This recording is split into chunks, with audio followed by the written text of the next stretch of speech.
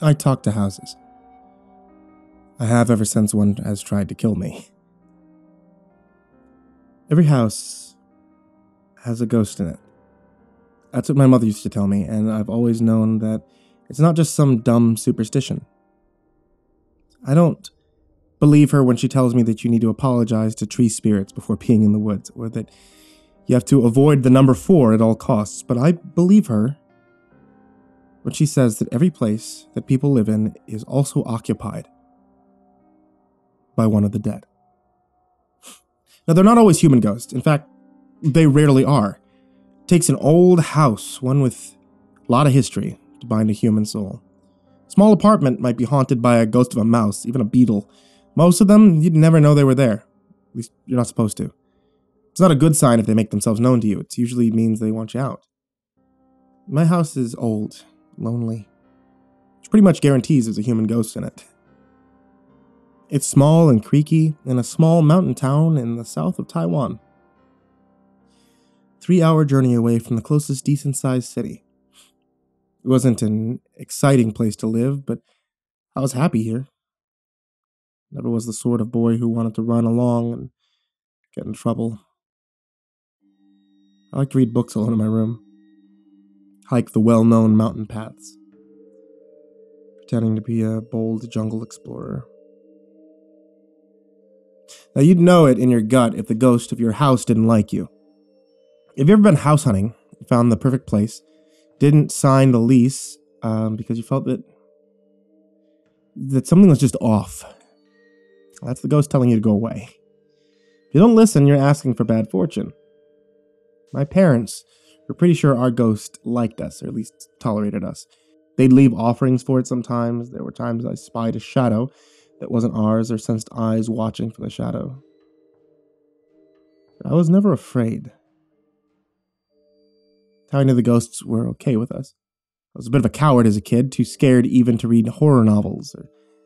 The fact that I wasn't frightened of a flicker of movement out of the corner of my eye made me confident that we had a benevolent ghost. The idea that I wasn't alone was almost comforting to me.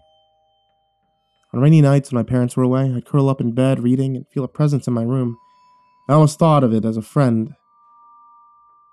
So I felt so betrayed when the ghost tried to murder me. It happened quickly. I was walking with my nose buried in a book when I heard the rush of sudden footsteps and saw a small figure, long dark hair flowing across the face, darting out of the shadows. Then something slammed into me and knocked me down the stairs. At least, tried to. I grabbed the edge of the wall just in time to break my fall. I looked back to see the figure scampering across the floor on all fours.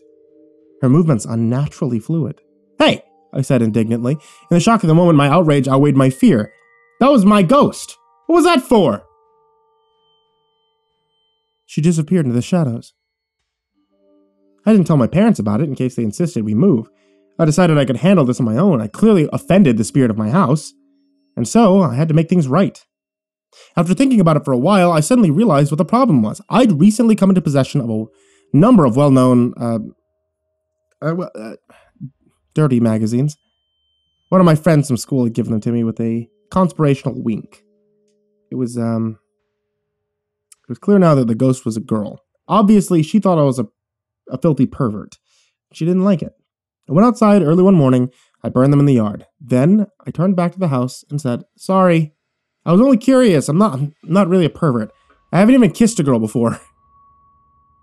The wind's howl sounded like a sigh. Then I realized it was a sigh, and that the person who sighed was standing right behind me. I yelped in shock and turned around. The ghost girl looked at me.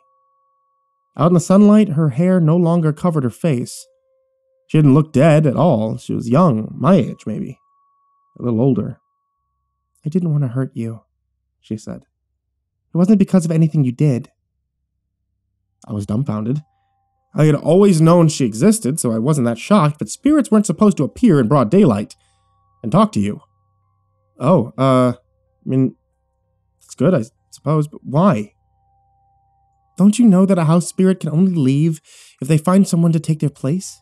You love this house. You're already bound to it. If you died here, you'd become the new ghost that lives here." "And you want to leave?" Of course! I'm not bound here by happy memories. I was murdered here. I'm bound to this place by suffering. Oh. I folded my arms. I'm sorry, but that's not my fault. You've been happy here with us, haven't you? We've always treated you with respect, so I think it's pretty mean of you to decide to kill me all of a sudden. Her expression darkened for a second. Her face distorted into something that was not quite human, and her teeth suddenly looked sharp. My stomach twisted in sudden fear, but my eyes fixed on hers. Then she looked down. I know, but it's different for you. You'd be happy here. I know you. I've known you all your life. You live in your own imagination. You love to wander the woods, gaze at the lake. You have a peaceful soul. If you took my place, you could stay here forever, and you'd be happy. I opened my mouth to argue, but then I closed it again. She did seem to know me pretty well. There are many moments, quiet moments, in the trees, listening to the wind, where I wished I could just freeze time. But what happened to you? I said at last. I don't know. I guess I'd go where normal dead people go. Maybe they stop existing. I don't know any more than you do. I don't mind not existing. You don't? The idea of nothingness, just blank, endless non-existence, was terrifying to me. I'd stay up at night trying to wrap my head around the concept of oblivion. Of course, it was impossible to imagine it, but I couldn't help trying. No, I wish I'd never been born. We looked at each other in silence. The sun was beginning to set. My parents would be home soon.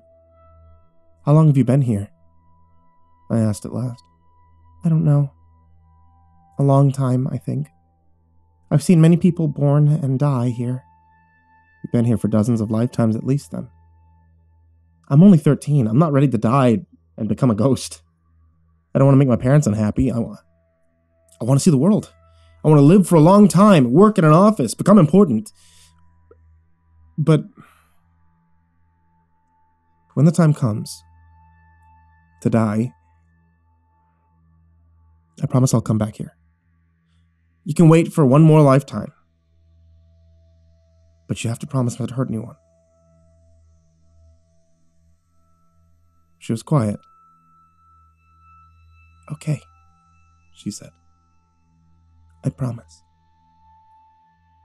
The wind blew again, and she melted away into the summer air. I never saw her again. But I still talked to her like an old friend, even if I couldn't see her. I knew she was listening. I told her about my first broken heart. Felt a soothing hand touch my hair as I cried into my pillow. I grumbled to her about stupid teachers as I worked on my homework late at night. When I was 18, when I got accepted into my dream university in the United States, I told her I was going across the ocean to study. I heard weeping echoing through the house that night. That was 70 years ago. I lived well. I got my degree. I lived in the States for 10 years before I got a job in Shanghai. I got married, had 2 kids, 5 grandchildren. I've done well enough to leave behind a sizable inheritance.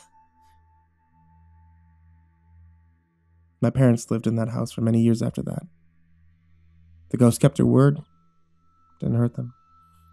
They even told me about a strange incident once. They'd arrived home after a trip and found the house broken into, but nothing was missing and there was spots of blood on the floor. The police asked them if they had a dog because it looked like the burglar had been injured and left in a hurry. We never had a dog. I've had many homes since then. Apartments, dorms, big houses. I always talk to them. I greet the spirits politely. When I walk through the door, I chat to them as I do my housework. I always say goodnight when I leave.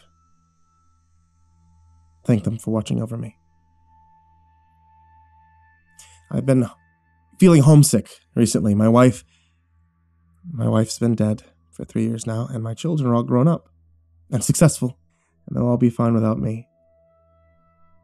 I'm still healthy. But at my age, you never know what'll do you in. No point waiting around to find out. I'm thinking it's time to go home. I know she's waiting for me. I miss that old house, the mountain air, the forests, and those familiar paths. And I'm ready. I'm ready to keep my promise. I don't ever want to fade away into the dark.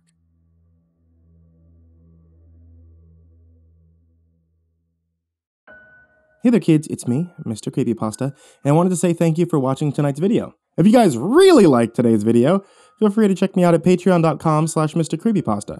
A bunch of you already did, like Taysia-lynn, Genobaga-Arneho, Erik Mary, Daniel Poulsen, Trace Miles, Jordan Alexander Sanchez, Wayne Milstead, Ken Lando Higuchi, Brianna Tine-Janzen, Nicholas Saeid Alyain, Buddy Burroughs, Tyler Ramberg, Goonington, G. Weevil 3, Diane Kraus, Asia, Gabrielle de Baca, TheRedOakShieldVirus, Sandy Barney, Melissa Sweigart, Chompski, Daniel Rowe, TheGingerBroz, Robert Ramirez, Andrew Stenberg, Holy Realm, Ralph Rodriguez, and Dr. Strawberry.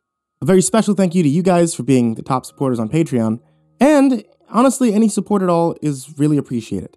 So if you're watching on YouTube, listening to the podcast on Spotify, Apple, iTunes, or Google Play, or I guess anywhere you can manage to find a podcast, a huge thank you to you guys as well.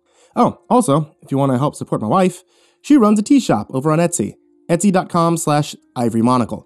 She actually does Dungeons and Dragons themed stuff, but she just started doing a Final Fantasy and Harry Potter tea set, so that might be something you'd like on a dark and stormy night. Sweet dreams, kids.